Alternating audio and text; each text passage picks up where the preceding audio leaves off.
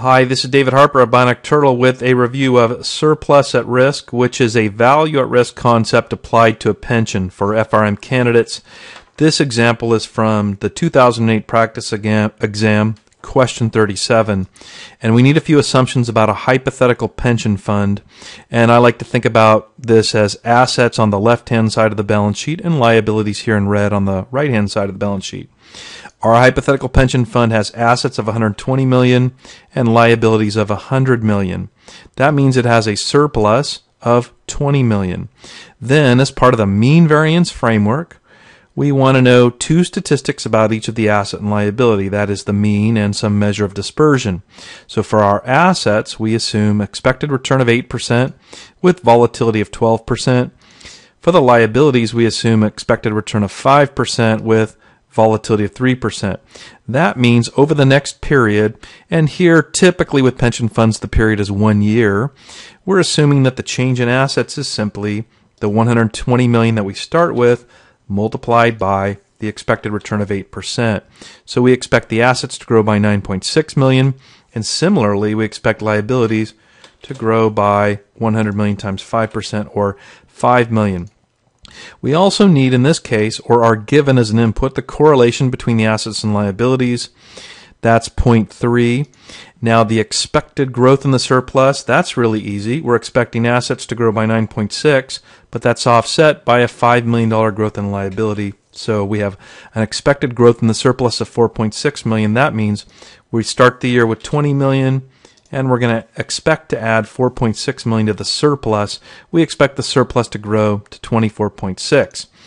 Now we need the variance of the surplus, and what we use here is the same formula that we've seen under the traditional mean variance framework for what could be called the Markowitz portfolio variance, where our portfolio has two assets or two positions.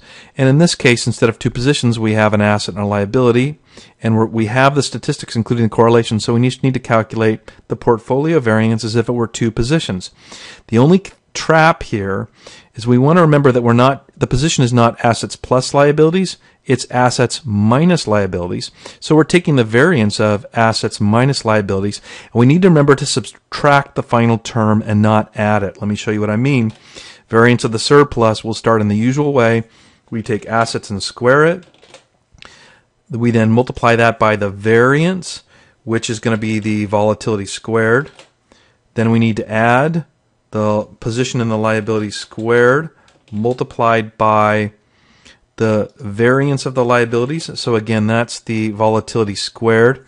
And now we're sort of by habit accustomed to saying plus 2, but we're doing the variance of assets minus liabilities. So the key thing here is to remember to do a minus. So it's minus 2 times position in the asset times position in the liability times the volatility of the asset times the volatility of the liability multiplied by finally the correlation. So we've included that final term which accounts for the correlation, but it's a minus instead of a plus. So that gives us the variance of the surplus, and as you know, we can take the square root of a variance to get the volatility of the surplus. And now notice, I'm going to bold these. We have the two things we need to calculate VaR, or value at risk. We're just calling it surplus at risk because it's for a pension fund. We have the expected of growth of 4.6 million, and we have the volatility of 13.8. We only finally need to specify a confidence to associate with our VaR. I'll use 95% because that's the question, and as you know, we can in Excel take norm S inv of that probability to get the inverse standard normal cumulative distribution, or a normal deviate of 1.64. And we're now in a position to calculate the surplus at risk, and I'll pull that formula out just to remind. Value at risk, this is what Jorian calls the absolute value at risk, so I'll just replicate this. I'm going to start by doing minus the expected growth. I'm going to keep it over one period, so I'm not going to do any scaling by the time period.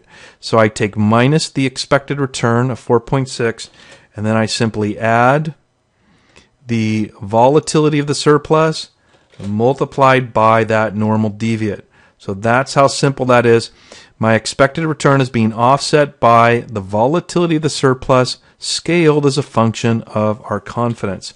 And I get 18.1 million is the surplus at risk. So that's the exercise. This is David Harper, the Bionic Turtle. Thanks for your time.